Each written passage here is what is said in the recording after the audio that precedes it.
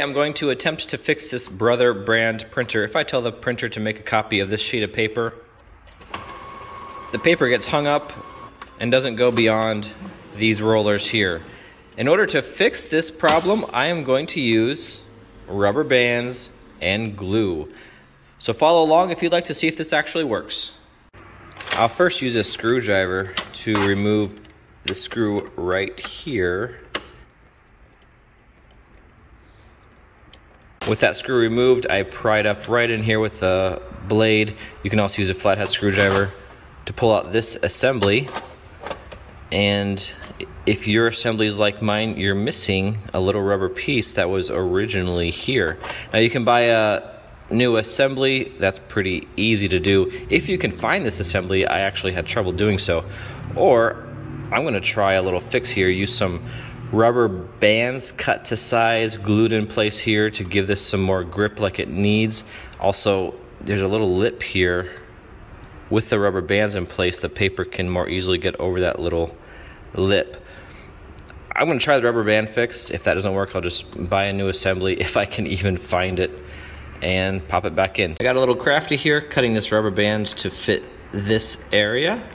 I'll now use some super glue and glue the rubber band to this plastic assembly.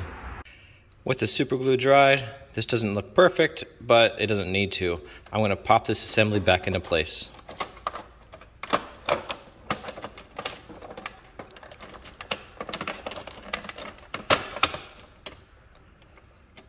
And let's put this screw back in now. Let's test it out. The paper's going through, and to make sure that wasn't just luck, let's do it again. It's working fine. So if it ever does fail, I can go ahead and replace that entire assembly, but the rubber band trick seems to be enough. Replacing that assembly, of course, costs some money. May only be 20 bucks, but I gotta wait for the part to get in and even try to find the part. I've not yet found it. These printers fail. Though Brother's pretty decent, Canon was much worse, other brands much worse. Brother still does fail, so I'm cool with this fix. In a few years, we'll have to replace the entire printer anyway. Another interesting fix, already completed on this printer. I do all kinds of weird fixes on these printers. This lid wasn't closing fully because you can see there's a clip here. That clip broke off on the opposite end here of this lid. So I glued a metal washer here. It's magnetically attracted to a magnet glued on this end of the lid, and the magnetic attraction holds this edge of the lid down.